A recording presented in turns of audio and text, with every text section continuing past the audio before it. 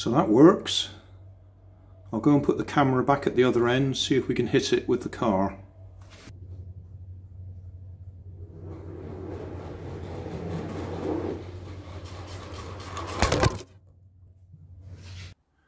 Hi guys, we're in my garage at the moment. What we've got here is some odd offcuts left by my builders when they replaced the fascias, soffits and gutters all around my house. This particular type of plastic bit is the bit that goes just up there.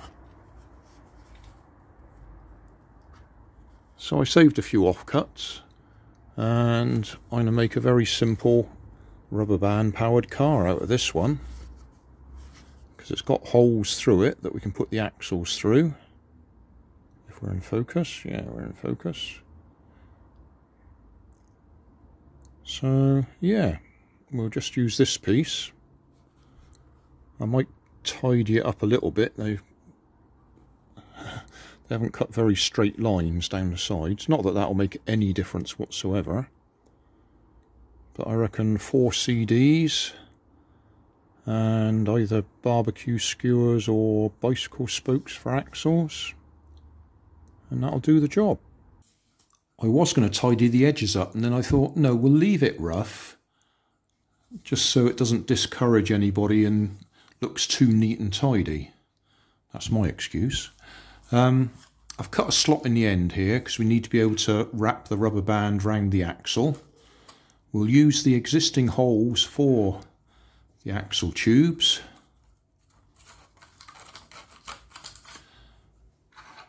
These are barbecue skewers. They're actually ones that I've used before, as you can tell by the bits stuck on them. For wheels, I'm going to use CDs. Now, you can just use tape to stick bottle caps on them to cover the hole in the middle, because obviously your normal CD needs something in the middle for the axle to grip. So yeah, sticky tape, plastic bottle caps, hole through the middle. That'll work absolutely fine. There's actually an advantage in using sticky tape like that, because if you get the position wrong, you can actually push it a little bit and straighten it up. Alternatively, just blocks of cardboard glued on there. That'll do. Or because I happen to have a 3D printer, you can 3D print a nice little adapter that goes in the middle there. Although it clips in there nicely, I find it tends to slip a bit, so I just put a bit of tape over the outside. That will work absolutely fine, and I happen to have 4 of them already. That one's looking a little bit sorry, but yeah, they'll do the job. So we'll put them on.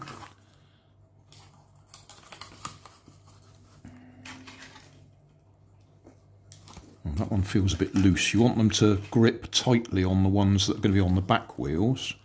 Front wheels aren't quite so important. They can be a bit loose, but the back wheels, you want them to be a tight fit. I mean, you can always glue them, but I like to be able to reuse my component parts.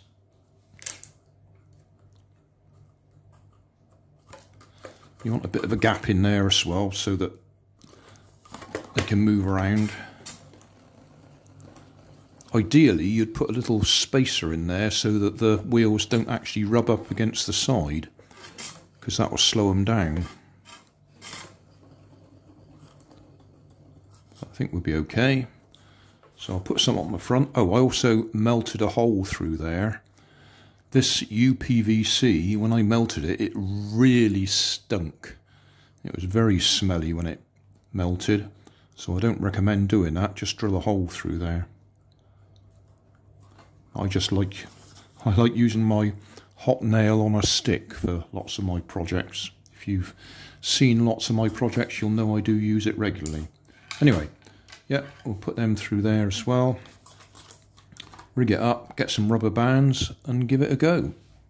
Rubber bands, we don't need a lot of power for this car.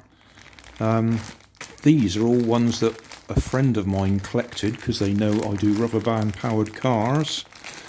So they give me a bag full of them. There's all sorts in there.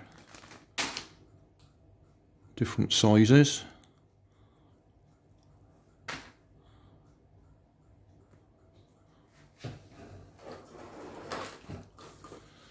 What sort of length do we need? I think those two will probably be enough. Could use 3, or you could just use 1 and add a bit of cotton to get back to the back axle. We'll see if we can get on with just 2 of them. If that isn't long enough, as you could see, I've got a bag full of them, so I'm not sure. I'll just use the 2 for now. Some people don't know how to join rubber bands together. If you push one through the other and then push the other end of it through itself, there you go, nicely joined together. And because I made that hole at the front, I can push the loop through there, push all the rest of it through there, and there we are, connected.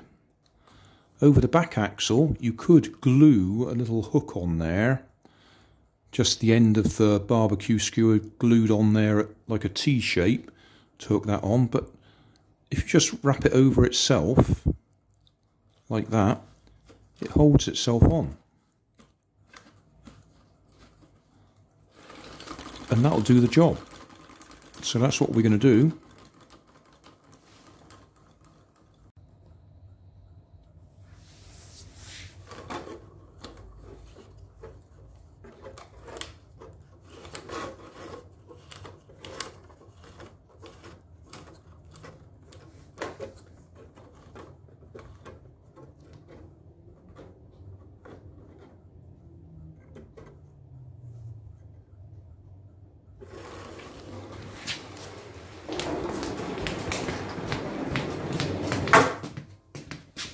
So that works. I'll go and put the camera back at the other end, see if we can hit it with the car.